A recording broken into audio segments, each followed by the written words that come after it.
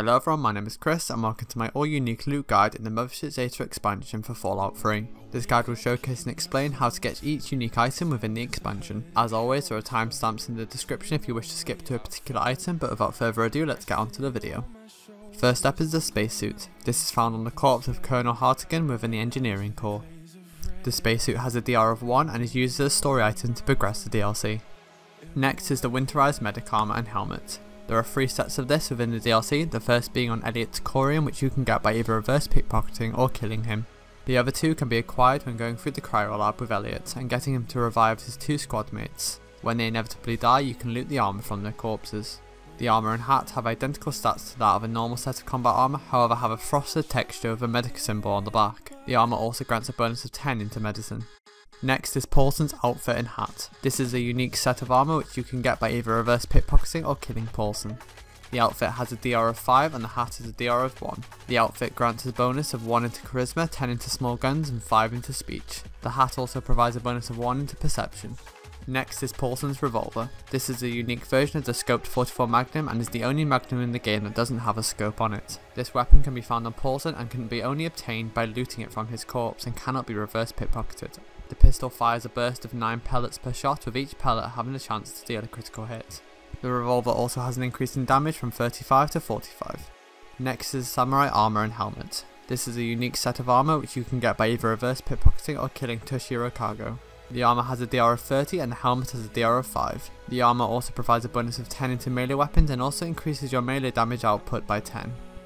Next up is the Electro-Suppressor. This is a unique version of a shock baton. This weapon can be found within the engine room next to the robotic assembly. Head inside and follow the corridors around until you come to a large room with some piping. Continue on the left hand path and you will find the weapon sitting on a table next to a drone.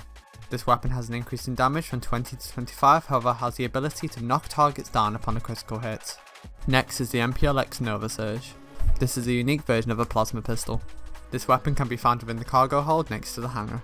Head inside until you come to a conveyor belt, follow the belt around until you find a working terminal on a table. Hack the terminal and open the remote safe. Follow the belt around until you come to a large pile of trash. On one of the piles will be a safe you unlocked with the pistol inside.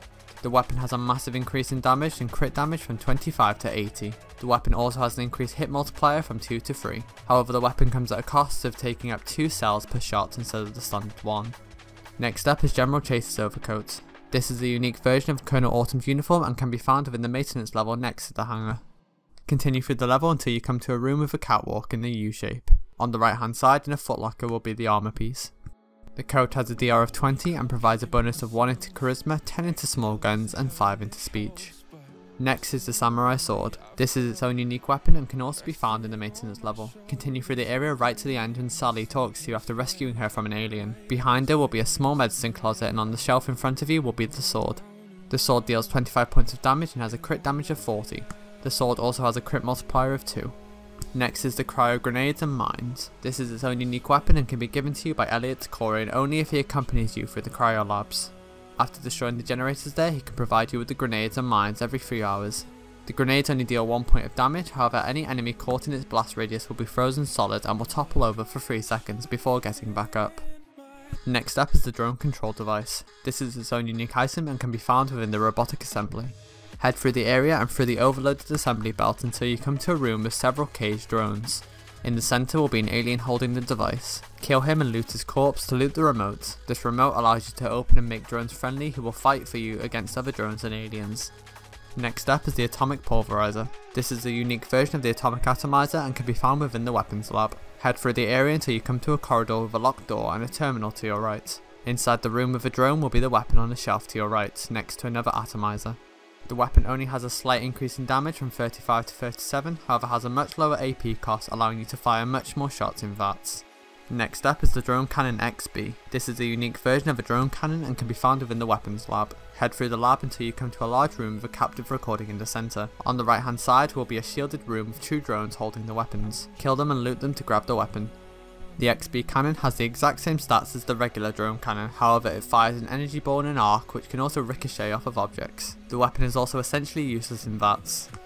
Next up is the Destabilizer. This is a unique version of an alien Disintegrator and can be found at the end of the weapons lab. Upon reaching the end of the weapons lab, through a door will be a shooting range with a teleporter and on a shelf will be the weapon. This weapon has a decrease in its damage from 65 to 30 as well as a crit damage decrease from 50 to 20. The weapon also has a slightly higher weapon spread from 1 to 1.5. The weapon however is now fully automatic, and if used on the firing range and you kill 10 enemies, it will grant you the Xenotech Expert perk. This perk will grant you a 20% increase in the damage that you do with alien weapons. Next up is the Captain's Sidearm. This is a unique version of an alien blaster and can be found on the bridge. Upon entering the bridge it will be held by the alien captain, and upon killing him you can loot it from his corpse. This weapon has a decrease in damage from 100 to 35 as well as a crit damage decrease from 100 to 40. The weapon however uses the more common alien power modules instead of the power cells and fires a spread of 6 bolts at the cost of 3 modules per shot. The final item is the infamous Alien Blaster. This is its own unique weapon and can be found at the crash site you went to at the start of the DLC near the body of an alien. You cannot get this weapon legit until you finish the DLC, however if you wish to get this weapon early then you can stand near the site and ask Dogmeat to find you a weapon, since companions will not trigger the start of the DLC, thus allowing you to gain the weapon straight away. This weapon has a damage and crit damage of 100, the weapon also has a 100% guarantee of dealing a critical hit every time, however the ammo it uses is very limited. And there we have all unique items within the Mothership Zeta DLC. I hope you found this video helpful, and as always, thank you for watching.